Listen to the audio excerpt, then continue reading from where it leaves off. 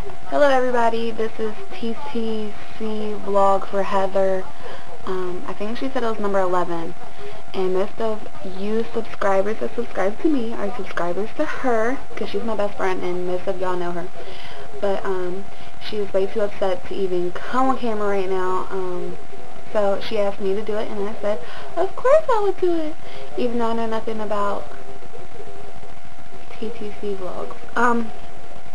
So for her, yesterday Aunt Flo did come, and she was having symptoms like sore breast and nausea and stuff like that. So she thought it was, she thought it was it. Also, she said that she's going to give up. So I need all of you out there to tell her not to give up, because this is like something that takes a lifetime waiting for. And God will answer your prayers whenever. Just have to give him time. There's so many people in the world, he can't answer them all at once. It's impossible. But she's just really upset, and she took Fertilla Aid. She took all of it, and last time she was 2 days late. This time she's a day early. So she finished that bottle, and I don't think she's gonna take any more of that. And I told her just to take prenatals because that'll still balance you out.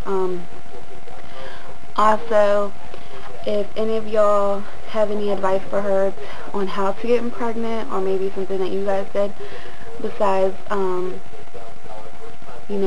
don't go running your mouth and saying, oh, well, maybe it's because her husband's smoking. No, it's not because of her husband smoking. Shut up, Lizzie. It's not because of that, and it's not because of a weight problem. There's people out there that are 400 pounds getting pregnant. So what's the deal with that? There's people out there who are doing crack, but they can still get pregnant. But if you have any other good advice for her, you can give it to her. But all the other bull crap about smoking and gaining weight and stuff like that, maybe like something that you could eat, or a certain way you can have sex, or something like that.